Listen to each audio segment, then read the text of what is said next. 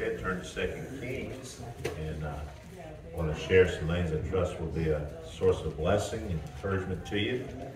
And it's so important for us to learn how to live a life that will bring glory to God.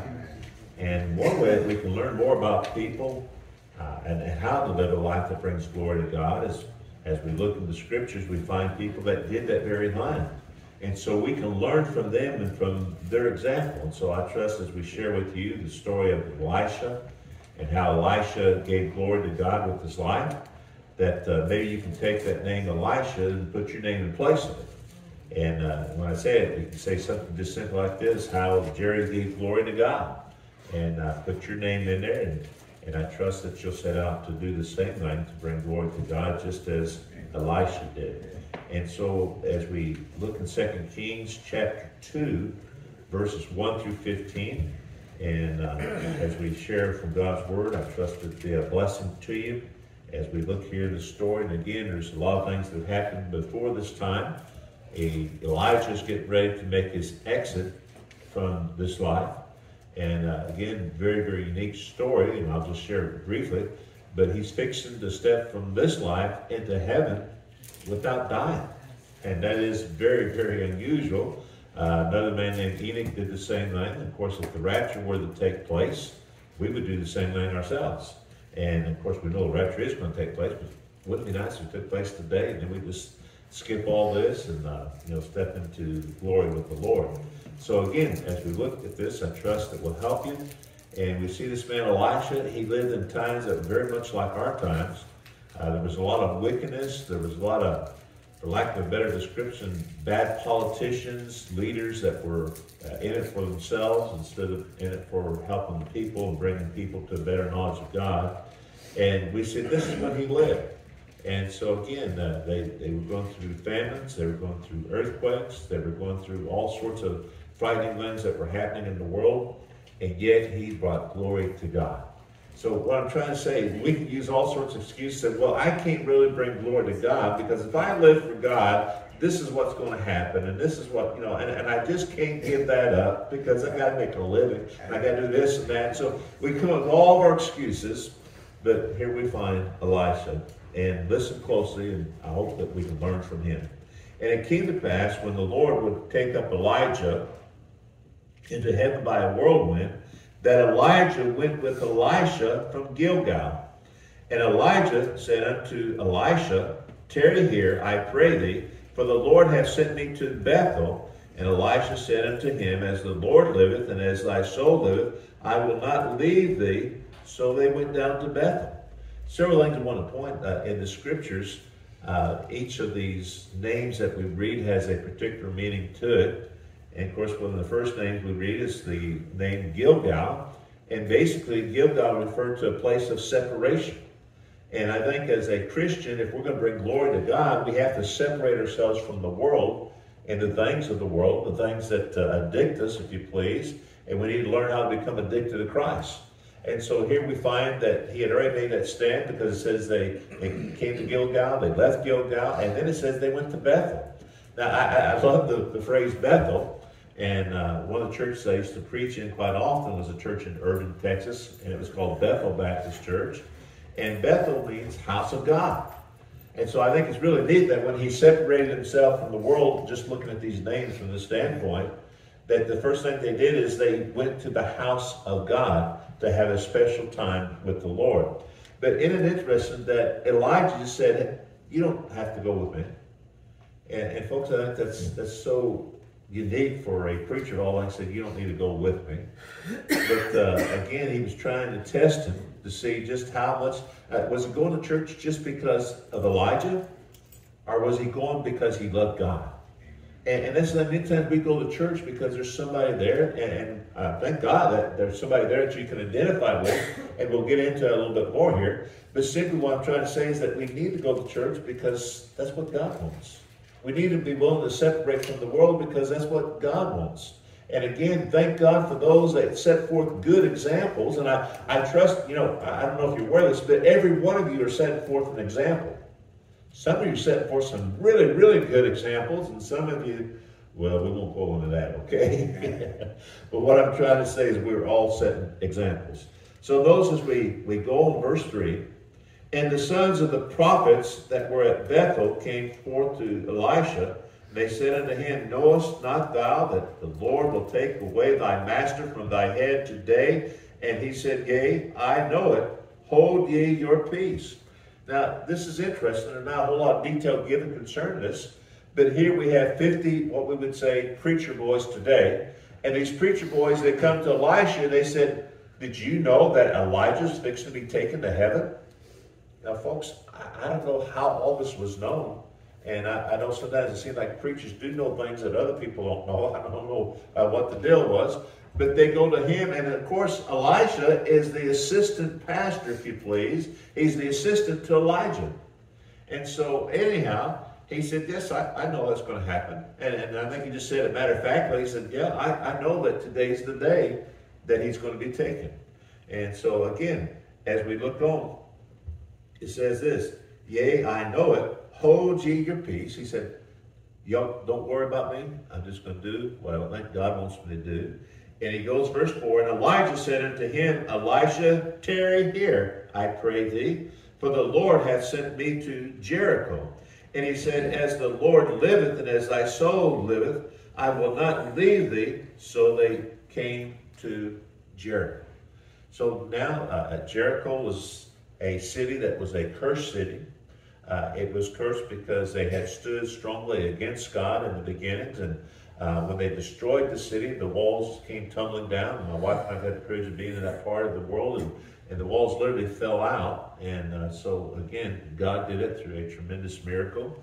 They had that victory there, and then God placed a curse upon the city of Jericho because of the strong stand that they had made against God. But you might remember God's grace, because there in the city of Jericho, there was a harlot named Rahab. And Rahab made her living in this sex industry, I guess is the nicest way to say it. And of all things, she had heard about the God of Israel and how that God had delivered Israel from Egypt, which was the most powerful government in the whole world at that time. And God had delivered and had done all these great mighty works, and she saw what was happening, and her men had said their hearts melted every time they mentioned the God of Israel. And she began thinking, you know, I've heard that this God of Israel is a merciful God. And she began to call him Jehovah God. Wow. From the things that she heard. And finally, even though she was a harlot, if you please, she accepted the Jehovah God as her God. And you remember the story how the spies came to the city of Jericho, and they were chasing after them. They said, we got spies here. And as they were chasing after them, they went into her house to hide. And it seemed like a strange thing, you know, two preachers hiding in a harlot's house. But anyhow, they were spies. It was a unique situation. And as they went into that place, she took and she hid them. And she lied again to the guards that came looking for them.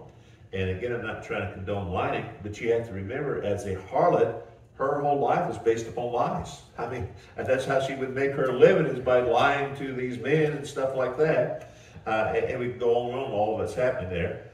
But simply, when she finally got to talk to the two spies, she accepted the Lord. It's very clear that she became a believer.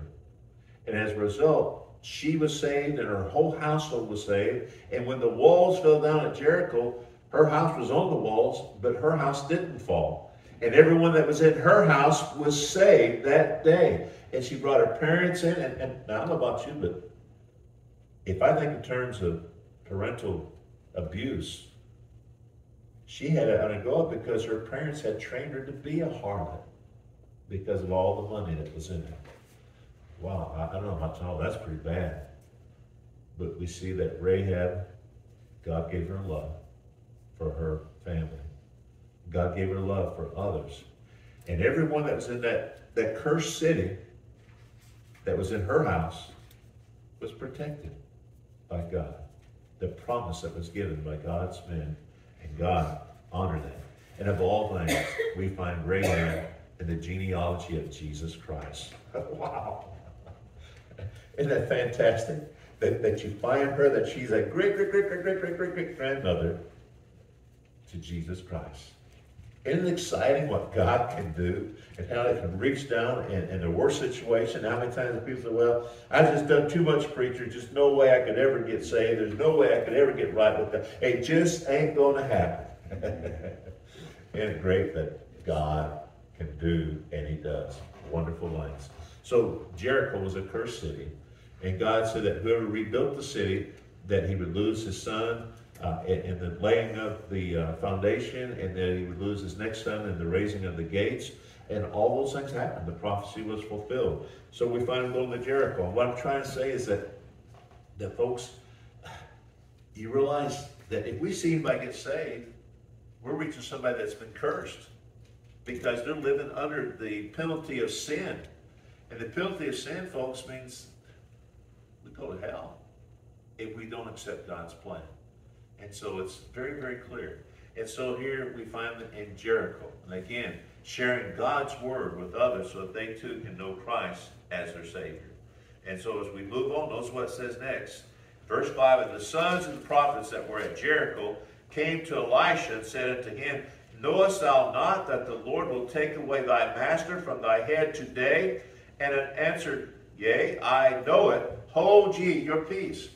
And folks, maybe we could compare that somewhat to today. How many times that we preach and we share with you that we believe that Jesus Christ is coming back and that we need to get ready for his coming, because he could come today, right? And so if he were to come today, we need to be ready for him. And so again, do you believe that Jesus is coming? I do. And I trust that you do too. And so as we read on, notice what else it says.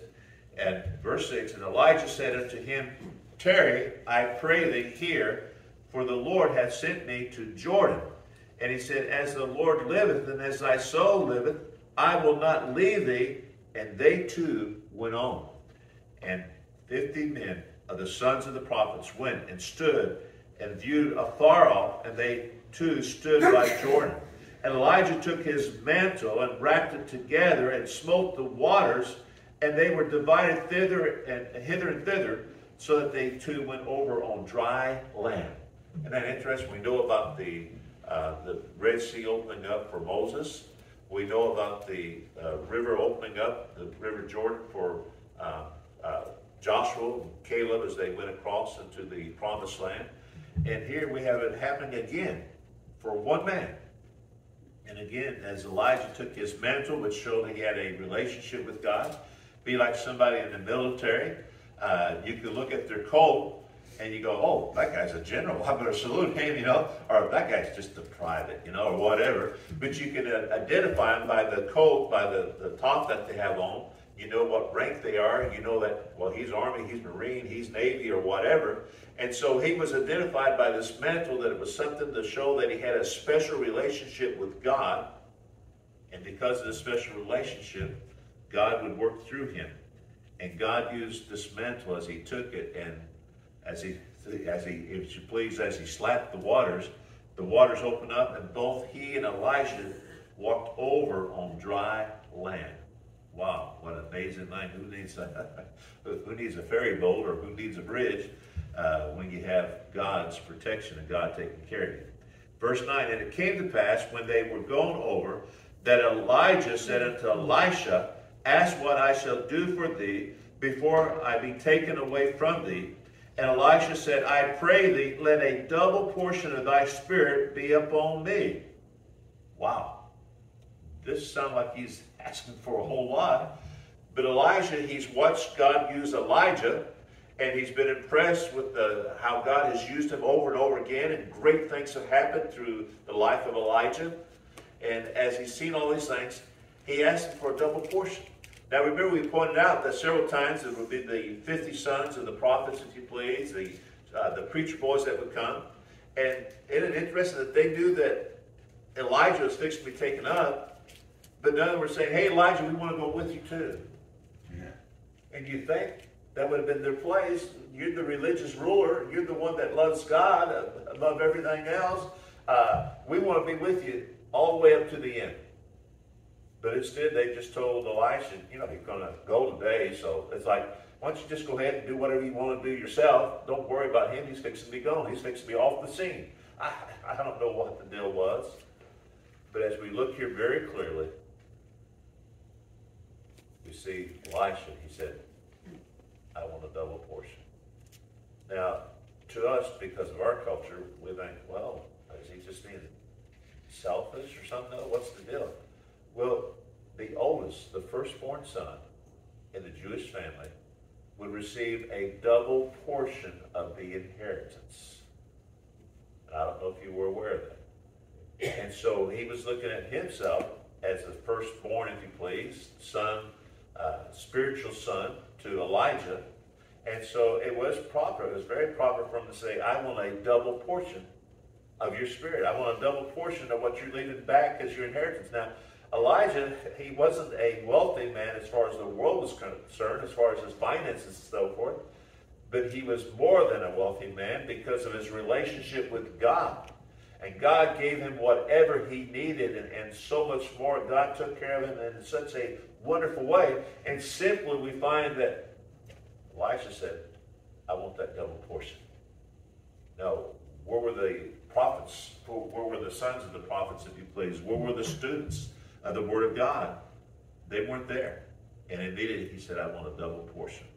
And so I appreciate that. He wanted to do, that's almost unbelievable because Elijah had done so much and he said, I want to do twice as much as you've done.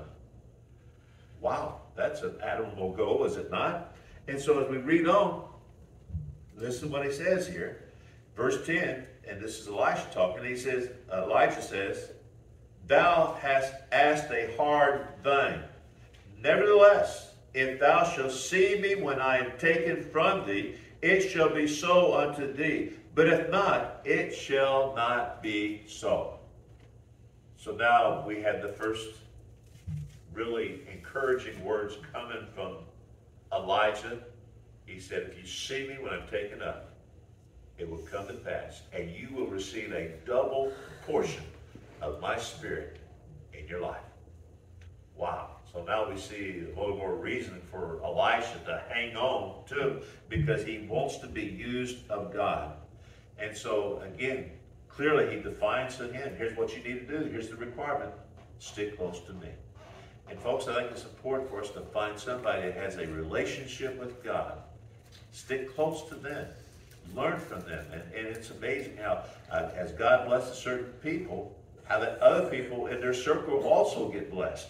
But notice as we read on, verse 11, and it came to pass as they still went on and talked, that behold, there appeared a chariot of fire and the horses of fire, and they parted them both asunder, and Elijah went up by a whirlwind into heaven. And Elijah saw it, and he cried, my father, the chariot of Israel, the horsemen thereof. And he saw him no more, and he took hold of his clothes, and he rent them to pieces. And he took up also the mantle of Elijah that fell from him, and went back and stood by the bank of Jordan. And he took the mantle of Elijah that fell from him, and he smote the waters and said, where is the Lord God of Elijah? And when he had also smitten the waters, they parted hither and thither, and Elijah went over. Verse 15, and when the sons of the prophets which were to view at Jericho saw him, they said, the spirit of Elijah doth rest upon Elisha. And they came to meet him and bowed themselves to the ground before him. So what a tremendous story of, and maybe sometimes you've heard people use this, maybe a senior pastor in a church, as he turns it over to a younger man to take over the church. They refer to passing the mantle on, and that's where this comes from, right here. So in other words, passing on the authority of becoming the next pastor. And so again, we see all this as it takes place here, how Elisha gave glory to God and how God was able to use him. So before we go any further, we want to go to the Lord in prayer, asking his special blessings upon our services. And I'd like to ask Brother Richard, if you would you pray for us, Richard? Dear Heavenly Father, thank you and praise you, Lord, for your many blessings to us, Lord. We Thank you that the doors of this church have remained open. We may come together and worship you, Lord. Pray that you'll edify Pastor's lips, Lord, as he gives his message this morning, Lord. Like to get Brother Jerry out of the road, Lord, so that we can hear your message. Help us apply it to our hearts, Lord, and be able to take it out and share it with others, Lord. We continue to pray for all those who are sick and hurting, Lord. Just thank you again for all of us that were able to make it today, Lord. Just open our hearts that we'll hear this message. In Jesus' name, amen. Amen. As we look here, several points that we want to share with you at this time, and I trust that they will help us and encourage us. And I think it'd be so great for us to be willing to take on the spirit of Elisha, if you please. John the Baptist, they credited him with having that same spirit upon him. And so it's not unusual, if you please, for a Baptist to have the spirit of Elisha upon. Okay, anyhow. But what I'm trying to say is we look here in the scriptures, some things that we can learn, that we can glean. But first of all, I want you to note that Elijah and Elisha, they had a special love for the house of God. And I think it's very, very important for us to come to God's house. It's important for us to come to the church and to worship with other believers.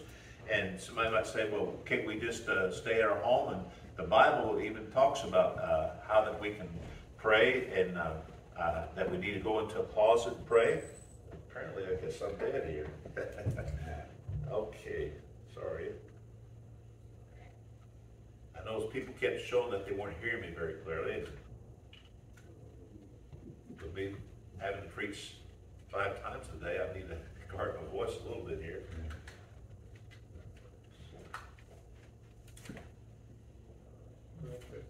Okay, can y'all hear me any better now? Okay. Going down,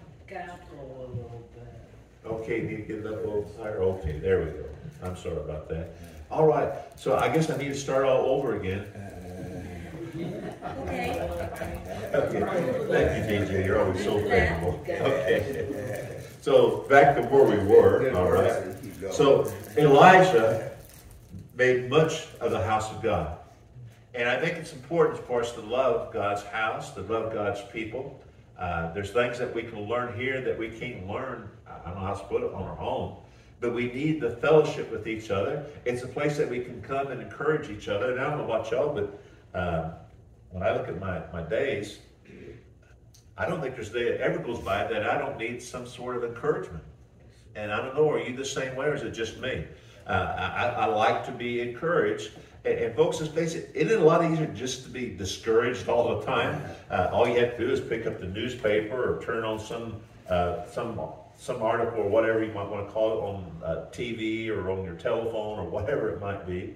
And there's always something depressing out there. And but what I'm trying to say, we need encouragement. And coming to God's house is a place that we can come and get charged. And just as I had to have my battery changed out because I used up the other battery, all of us, it's like our batteries, they kind of get discharged too. Sometimes they drop down really low. And so we need to either replace them or recharge them, right? And so when we come to church, it's a place that we can recharge and that we can encourage each other in the things of God. And it should be an exciting time as we meet together. And I remember when I was growing up, it was always exciting to gather with my family at the dinner table and get to chow down on some good food and find out what was happening to everybody else in the family. And so that's exactly what we're doing here. Spiritually, we're chowing down on what God has for us here. So we see that he emphasized, I pray thee, for the Lord has sent me to Bethel, as Elijah was talking to Elisha. And so I think a godly example is going to have his life centering around the church, around God's house, around God's people. And so again, very, very important that we find and make a place in God's house for us to work. Elijah tested him concerning his desire to be in the house of God. And so again, Elijah, as he encouraged Elijah, very, very important that we encourage others to come to church. And last night I had a young man that called me and he just simply said, Pastor, I got some people I just met here and I hope if you'll come, maybe we can get them to come to church. And so went out there and was glad to visit with those people. And hopefully we'll see them in the near future come to church. And so that's a blessing. But what I'm saying is Elijah encouraged him to go with him, if you please, in one sense, to church, but he wanted to go for the right reason. We come to church to learn more about God. We come to have a better relationship with God. Elijah was going to follow God with or without him. In other words, Elijah, his mentor, said, I'm going to church. I don't know what you're going to do, but I'm going to church. And folks, we should go to church. It shouldn't be a matter of, well, I don't know, I don't feel so good today, or I didn't get much rest last night, or man, I've had a hard week at work, and it's just been one thing after another, and I'm just so tired. And it's amazing how much more comfortable that bed seems on Sunday mornings. Well, you know you should be at church, you know. And so I'm trying to remember, I think Caleb talks about going to the Baptist Church of Slumber or something. Bedside Baptist, okay? And so anyhow, let's just face it, it's easier not to come to church. I mean, as a woman, you have to get up and put on your makeup. And I'm so thankful you go. No, I didn't say I did it. Okay. A little pain on the side. No, I didn't say that either, did I? Okay, move along here. But what I'm trying to say is, I know it takes something for somebody to get up and come to church and get ready to come to church.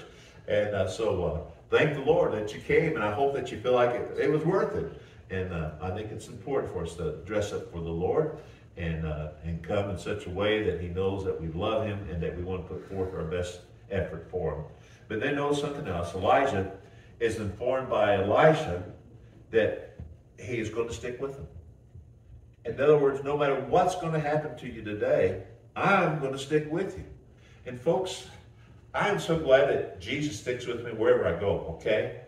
But there's a lot of times, and I hate to say it, I hate to make this confession, but there's a lot of times I don't stick with him. I get off doing my own thing and thinking about, yeah, I need to do that. Yeah. And I do something I really shouldn't be doing. And as a result, I've stepped away from God. And that's a dangerous place to be, away from God. But I love it when I'm right next to God. And you ready for this? God loves when I'm right next to him too. And again, I'm not trying to sound prejudiced or that I'm preferred over anybody else, because that's true of every one of us. God wants you right beside him all the way through everything. He doesn't want us stepping away from us. He wants us to be as close to him as we possibly can be. Folks, people are watching you. And if you do what's right, you can encourage others to do right. But let's face it, if we're doing wrong, how are we going to encourage people to do right? Not just, practice what I preach, but practice what you do preach, okay?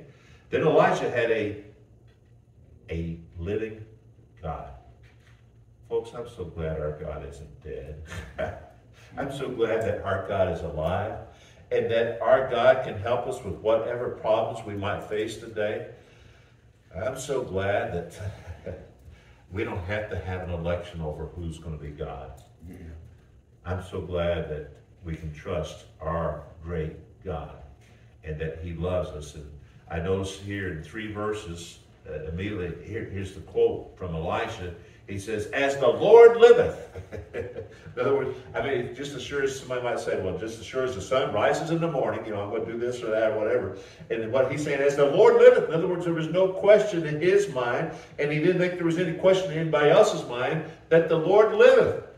And folks, I'm glad he's alive, because he knows exactly what's happening in your life. He knows what you're going through, and he's ready, and he wants to help you through it. The second reason why God used Elisha to take Elijah's place is because Elijah had a God who was alive too. And so he saw, as Elijah lived his life, that it's very clear that he walked with God and that God was walking through him also. So can you say, preacher, I believe God is alive? And I hope that every one of you can say, yeah, I believe God's alive. I believe that he's real. I believe that he knows what's going on, that he can see me, and he knows exactly what's in my heart. Wow. Folks, what's in your heart? Isn't it amazing that God knows what's in our heart, and he still loves us? How many times we've been so far away from God? And it's sad that sometimes we can be sitting right here in a church building, and you think, well, being in church, one says maybe I'm a little bit closer to God or whatever, but just being in church will make you closer to God. And sometimes you can be in church and your heart can be 1,000,000 miles away. Maybe it's thinking about that football game. Maybe it's thinking about, I hope hope I set that roast on there just right. You know, I hope I don't burn it all up. You know, our mind gets off on so many other things instead of thinking about our wonderful God that we live for. But Elisha's something else about him. You know, how many times was he given the opportunity by the preacher, if you please, by Elijah, to quit? I mean, he went ahead and just gave him an excuse. He said, I'm going to go there, you can tarry here. I mean, he said in such a nice and pleasant way, you can just go ahead and tarry here. And instead, he said, no, wherever you go, I'm going to. I'm going to stick close to you because I want to learn from you. I want to benefit from you. You still got something that you can give me because you're still here. And so he looked at it that way, but he refused to quit. Verse 4 says, and as the Lord liveth, and as thy soul liveth, I will not leave thee. Folks, what does it take for you not to be here? What does it take for you to not say something about God? What does it take to keep you from being a witness? Why did God use Elisha? Because he would not quit. How many times have we stopped short of God's blessings? How many times have we just said, well, the preacher wasn't here and I thought he'd be here, or I thought so-and-so would be here, I thought this, but it didn't happen. What does it take to keep you from coming?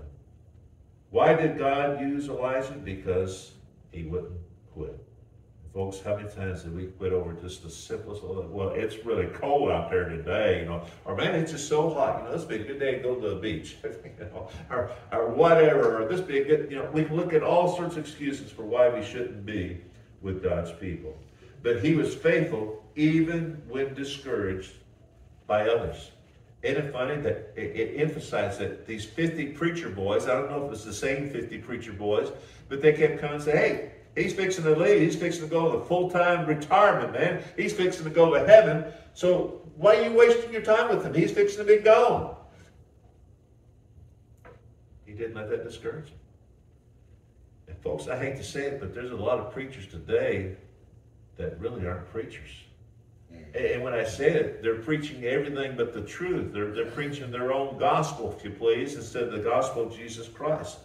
And folks, don't misunderstand me. I thank God for those that are preaching the truth and that aren't ashamed of what God has done for them and what God can do for others, and that Jesus is still in the saving business. So I'm so glad that Jesus saves, folks. And I'm thankful for the preachers that share that. But again, there's some that would discourage us. Are you a quitter? And folks, I think that's one thing that my father instilled in me is that, you know, don't quit. My mom was the same way. They just wouldn't quit. They just kept on going and going, no matter what was happening to them. I remember one time somebody asked my mom had lupus, and with lupus she had her arthritis and stuff would just cripple her up so much. She had a weak voice. And it was funny, y'all remember what was last week or the Sunday before I told you that my mom used my 3-year-old sister to be her song leader at her Good News Clubs. And because her voice was just so weak and so bad. And it was funny because I was talking to my sister this last week. In fact, I was talking to her last night when you called me. And I was talking to her Tuesday, and she said, Jerry, I have a child evangelism Good News Club at such and such school, Cumberland schools there in Spartan. And she said, I got to head out for that. So anyhow, she was real excited about going. She teaches the whole thing, runs the whole thing. And isn't that amazing? And she turned 60 yesterday. My baby sister, 60. Can you imagine that? But anyhow, but what I'm saying is, she and I got to talk about it. I said, you know, Mom, you know, used you when you was 3 years old, and I think she used you in a wonderful way. She used you to lead the song services for all those kids. And my mom sometimes would have over 100 children in our backyard or in our room where we had the classes. And so she'd have a lot of kids. And like I said, she has a really weak voice. But anyhow, she would have her lead the songs. And I said, you know, Mom really didn't have a good voice. And my sister kind of chuckled. And I said, okay, Cheryl, what's going on? There's something I think you're wanting to tell me, right? She said, I asked Mom one time, because I noticed that she wouldn't sing out loud, but she would move her lips and stuff, but she wouldn't sing out loud. And finally, I just asked, I said, Mom, how come you don't sing out loud? And she said, because I got such a terrible voice. And my sister looked at her, Mom, you don't have a terrible voice. She said, yes, I do. And she said, no, Mom. And so she said, Mom, you just go ahead and sing right now, and I'll prove to you that you don't have a bad voice. And my mom started singing, and my sister said, I promise you, I won't laugh. And so my mom started singing, and my sister just started laughing and couldn't stop laughing because my mom's voice was just that way. And so, anyhow, she kept saying, Mom, I'm sorry, but it is bad. Anyhow, but what am I trying to say? My mom makes a joyful noise to the Lord. And my sister, just verified that fact that she was used because my mom didn't have that voice. And so as a result, my sister is still involved in ministry 57 years later. I mean, and she's only 60, isn't that amazing? But again, what I'm saying is we look here, my mom could have quit so many times. And I remember her telling a story about a lady came up to her and that her church, that she had like 50 toddlers in her class that she was teaching. And these were basically the 2 and 3 year olds. And as she was working with them, she would go and she would a lot of times would be hurting. And sometimes as she'd come in the buildings, people had to open doors that had knobs on for and stuff like that. But somebody just said, Mrs. Pitman, you should probably be home as much as you're hurting. And my mom would say, well, I look at it this way. I could be at home and be hurting, or I could come and be doing something for God. Still be hurting, but I could be doing something for God. And I choose to do something for God. So appreciate testimony like that. When it was so easy to quit, to just keep on keeping on for God's glory and for his honor. So don't quit. So will you go before you say, that's too much, I'm stopping here? And again, how many times have we said, well, Lord, you want me to stop this habit? You want me to dress differently? You want me to memorize Bible verses? You want me to spend more time in the Bible? You want me to witness more? Lord, I can only do so much. Those things, I'm afraid if I do, people are going to think I'm some sort of holier than thou type person. Folks, we need to do what's right. We need to do what God wants us to do. Elisha saw something else. And again, some of this overlaps a little bit. But Elisha ran with the right company. And when I say that, he stayed as close to God's man as he could. And as we look around, every time we turn around, there's those 50 Bible students or preacher boys, whatever you want to call them. There was always a group of 50 that were close by too. And so he ran with a good crowd. And let's face it, there's some people, if you run around with them, you know you're going to get in trouble. You know you're going to be in trouble. You know that you shouldn't be with them and go where they're going to because you'll get in trouble. But there's other people, you know that when you're with them, you'll be doing what's right. And you'll be in the right place. And so here, that's exactly what Elijah did. He ran around with good people. And he wouldn't get away and hang around with those that were he looked for those that were the closest to God out of those that were close to God. And I want to get this across that the prophets, or if you please, the sons of the prophets, they had a relationship with God and they were closer to God than anyone else except Elisha. Elijah was even closer. And that's who he chose to spend the main part of his time with, was with Elijah. And so, folks, we need to find those that are faithful. Those that are faithful servants of God, and stick around those that have a relationship with God. Elijah did what Elijah did in verses 8 through 14. When they came to the river, he took the mantle, he cast it out. Of course, the river opened up and he was able to cross over on dry land. Just like Elijah had done before him, Elisha was able to do the same thing. And so what God has done for others, he can do for you.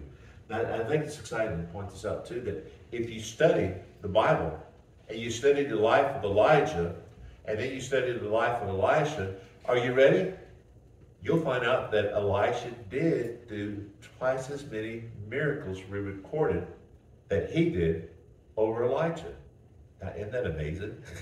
He asked for a double portion, and he happened to do twice as many miracles as Elijah. Wow. So what am I saying, folks? That we need to be faithful to follow the Lord and always seek to do a little bit more for him than what we're doing. And God will bless us accordingly. Elijah asked for big things, and God gave him great things that he was able to do. Even raising people back to life. Wow, isn't that staggering? Things that he was able to do for God. Amazing as we see God working through him. And then the last thought, Elijah, he had the Spirit of God on him. And folks, I hate to say it, but I see a lot of phoniness today in religion. I see a lot of people that they just kind of hype themselves up, kind of like, I guess for lack of a better description, like a cheerleader that doesn't really want to do cheerleading that day, but she's got to pep herself up, and so she'll go ahead and go through the acts and the actions of being rah, rah, rah, our team is great, you know, whatever. And I see many Christians that do the same thing, go, Jesus is great, he's wonderful, wow. You know, but what's sad is, folks, Jesus really is great. That's not sad, that's good news. And it's something that we should always be excited about. And when we let God's Spirit work through us, people are going to realize that we've got something that's real. And that we do have a God that's live. And that he wants to work through us and help us to be a blessing to others. The same Spirit that was upon Elijah, that was upon Elisha, is the same Spirit that wants to be upon you. Isn't it great that the God that Elijah and Elisha were serving is the same God that we have to serve right now? And yet, how many of you have seen an Elijah or Elisha run around today? And folks, being quite honest with you, I think I can do better this next week. Oh, excuse me. I plan to do better this week than I did last week. Okay? And I want to challenge you, and I hope that that's your desire too, that your desire is that I want to do more for Jesus this next week than I did this last week. Couldn't we all do a little more? Shouldn't we do a little more for the Lord than what we did this last week? And what I'm saying is, can we do better? And I think if we're honest, we'd all say, yeah, I can do better. And I know it's so easy to look at others and say, well, look at so-and-so, he's only doing this or he's doing that, you know, and then it's easy to say, well, and he's a deacon in the church, or he's a leader in the church, or he's such, or he's a preacher, or whatever, and we look at others and say, well, you know, they're not, you know, folks, we're the ones that have to give an account to God for what we do or for what we don't do. So are we going to live for Jesus, or are we going to live for ourselves? So what's your relationship with him? Do you want to be like Elijah? He saw Elijah and said, I want to be like you. And then he said, I think I might be able to do more if I let God work through me. And so he asked for that double portion. And God blessed him. Folks, every one of us needs to be a witness for the Lord Jesus Christ. And what's exciting is every one of us can do something for Jesus. This week, would you stand to your feet as we begin our invitation? Lord, I thank you for the story of Elijah and Elisha.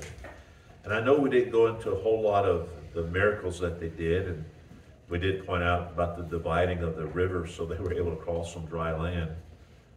But Lord, there were so many fantastic things that you did through these two men, that these two men stood out as the most powerful men of their generation.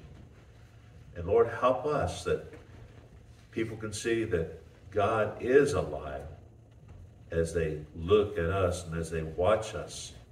May they see that there's people that really believe that you are alive, because you are. And Lord, how sad it is that so many that know better, but they don't do better. Lord, we've been instructed from your word how to do better, and help us to follow your pattern that you set forth for us through the life of Elisha. Lord, help us to see that we need Elishas in this land today, that we need people that will be willing to stand up for the truth, People that would be willing to do whatever it takes to bring somebody to Jesus before it's eternally too late. Lord, help us to realize that we are in the last days, and that at any time that we could be taken up from this life, find ourselves in your presence. And Lord, I know that can happen through the rapture, or it can happen through death. Help us to be ready to stand up for you now. Lord, we don't know if we would be taken from this life right now. Our ministry on this earth would pretty well be ended. But if we have another day, or we have another year, or maybe another decade, shouldn't we be doing and living it for you and not ourselves? Help us to realize that our time is short. Whatever we do for God, we must do it now before it's eternally too late. There's souls that are in the balance. Help us to do whatever it takes to make a difference. Help us to be real in our life, that our life bring glory to you. We ask this in your Son's name, Lord. We pray that you would be with those that have maybe never trusted you as Savior. That's the most important thing. If you haven't ever been saved, get saved. And pray this simple prayer. Dear God, I know I've sinned, and I here now ask you to forgive me of all my sins, and to come into my heart and become my Lord and my Savior. May they pray that in faith. In Jesus' name, amen. What's your relationship with the Lord? Can you identify with Elisha that you want to get a better relationship with God's people? It's so important. It's so easy. You know what you find out? The church is made of people. And you're ready, even though we're saved, we got a perfect salvation, we got a perfect Savior, we got a perfect God, we're still not perfect. And if you know somebody that thinks they're perfect, be prepared. You'll find out that they're not. I'm so thankful that God is a forgiving God, that He is a loving God, that He is a merciful God, and that He has a wonderful plan for every one of us. There's something that you can do that no one else can do. Some people that you can reach that no one else could reach. Okay, folks, let's strive to be like Elisha, okay? He didn't mind being second fiddle because he knew he was first fiddle with God, even as second fiddle, okay? Wow, so much that we can learn with God's Word. We want to dismiss in prayer, and it's so good to have Bob in the back, and I guess y'all had some time off there, so we're glad to see that he's still alive. He looks a little more grayer than before, but that happens. Okay, but would you mind dismissing us in prayer, brother? Dear Heavenly Father, Lord, we thank you for the day. We thank you for the message. We just ask you to undertake for all those that couldn't be here with us this morning, Lord. Provide for their needs, Lord, so that they can be back with us next week. Lord, we just ask you guys to go throughout this week, Lord. In Jesus' name we pray. Amen.